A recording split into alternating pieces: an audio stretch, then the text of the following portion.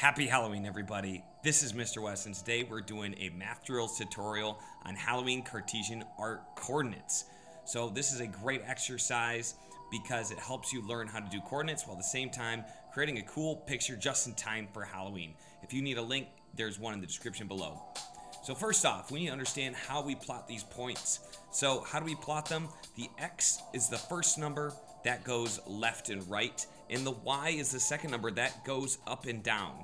So this one, 215, that's going to be our first point, and it's only 1 point. You're not going to put a point on the X for 2 and 15 for Y. So another example, if we have an X of -5, that means we're moving to the left. 13, that's a positive 13, that means we're moving up. And lastly, if we have a 15, that's positive 15, that's for the X, that means we're moving to the right, and -2 means we're moving down. So if we go down here to our coordinate plane, we can plot our first point, which is 215. Keep in mind, for line 1, you're connecting all those points. Line 2, you're connecting all those points in orange. Line 3, same thing in green, and then you can see the rest. Those are all separate little shapes that all connect to make something bigger. We're going to have to see what it makes in just a moment. So like I said, 215 was my first point, so I need to go to the right 2. Okay, there's my 1, 2 away from the origin. That's the center. And then 15, you can see on my y-axis is between 14 and 15, so it should be right about there. So let me zoom out a little bit. If you want to fast forward, that's fine. I'm going to fast forward and do this real quick and plot this whole thing.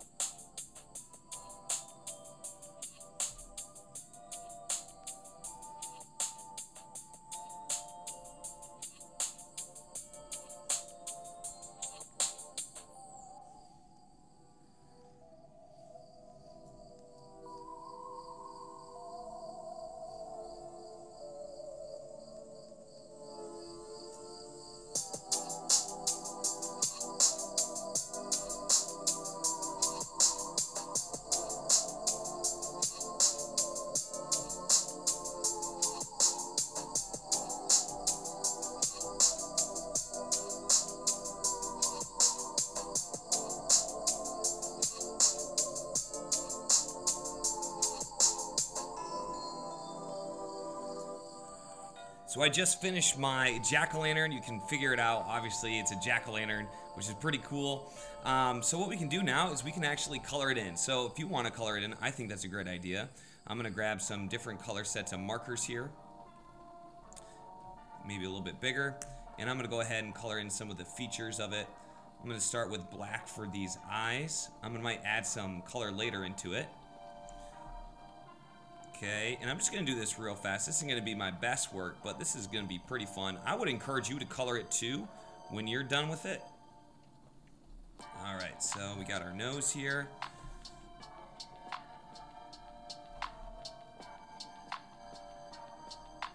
What I'm going to do, I'm just going to put some light in these eyes in just a moment. But first I want to get a nice dark shape in here.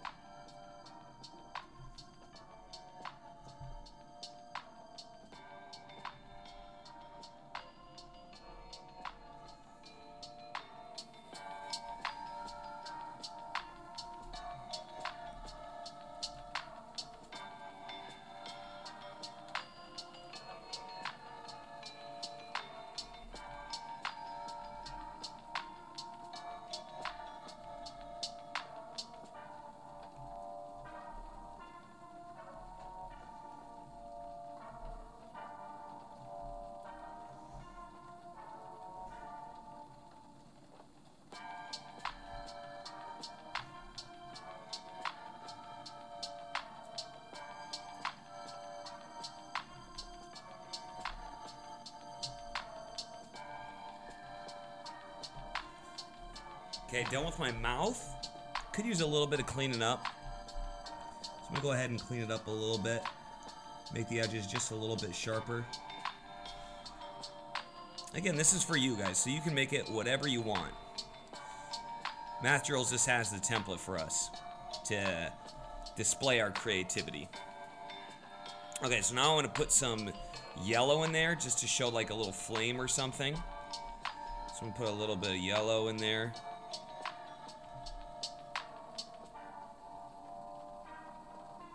Alright, a little bit of yellow.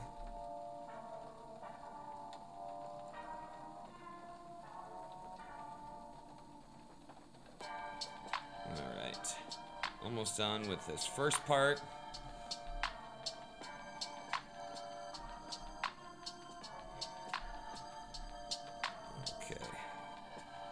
Alright, so I'm done with the first part. I want to get the stem next. That's been on my mind. I'm going to change that color actually to this darker green.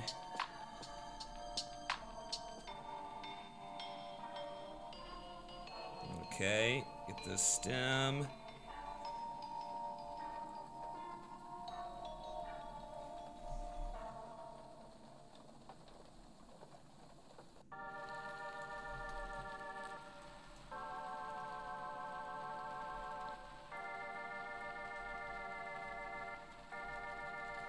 It's a little one-dimensional, so what I'm going to do is I'm going to add some highlights with maybe a darker green right here.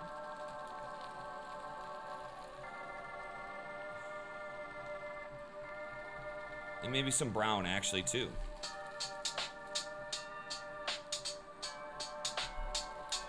I'm going to do some little dark highlights here just to make it pop a little bit.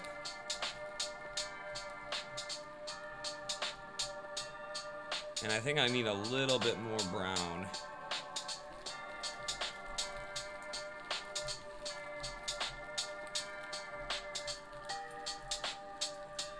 Okay. I'm pretty happy with that. I think I need a little bit more black now that I think of it. And a little bit more brown. I'm going to increase the size. Okay, cool. I'm liking that. I just made it a little bit more rustic looking. Now I'm going to use my highlighter function. This is Notability. That's the program I'm using here. And I'm going to highlight this whole thing. So actually, let me undo this. I'm going to increase the size. We're going to highlight the whole thing. And I can probably just go right over all my previous work. And it doesn't have to be perfect. I'm going to be kind of using some highlights later. Actually, I want to do a little bit better job than that. Okay, so let me zoom out. And I'm just going to kind of do big marks here. And again, I can clean up the border pretty easily with the eraser function. I just wanted to get this first step. Oh my gosh. All right, here we go.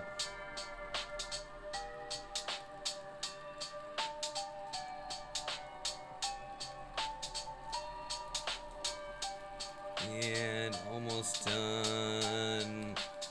Cool. Got it done. Now I'm going to clean up the border. Just like I did before. And what's cool about this is I can copy and paste this to make it a little bit darker.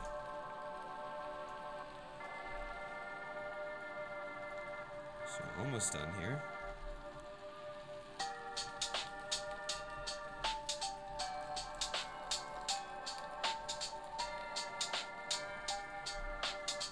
Okay. Now, he's looking a little one-dimensional. I'm going to fix that real soon. Okay, so I'm going to copy this and paste it just to darken him up. So you can see this is going to make him a little darker. And actually, I'm pretty happy with that color. I'm going to darken up this leaf patch here. So that's too big. Let's make it a little bit darker right in this area. Again, I'm going to add some brown just for a little bit more rustic. Okay, maybe he's been out in the rain a little bit too long in the darkness of Halloween. Okay. Doesn't have to be perfect. It's definitely not, but it's starting to take some shape a little bit. Now I'm going to add some lines here with my orange. I'm going to get my dark orange here. I'm going to add some contours. This is going to really make him look a little bit more sharp. Okay, so sharpen him up.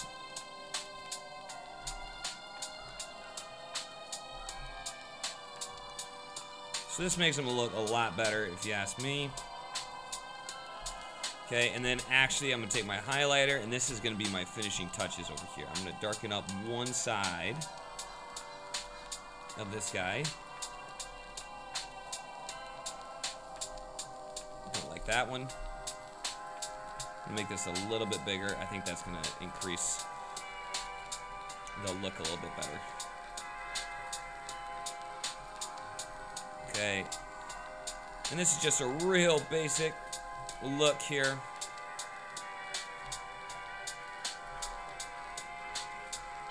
But just the little things that kind of make it look a little bit better.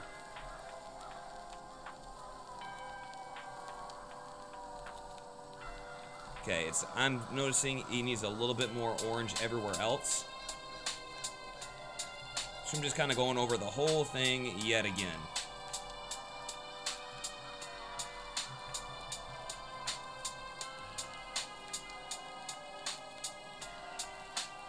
And he is not looking too bad. There we go. We got our Halloween pumpkin. And this is, again, a tutorial video for mathdrills.com. Happy Halloween, everybody. Leave a comment if you want to see another type of Halloween project or another type of Cartesian art project. And I look forward to seeing you next time right here on Wes Explains Best.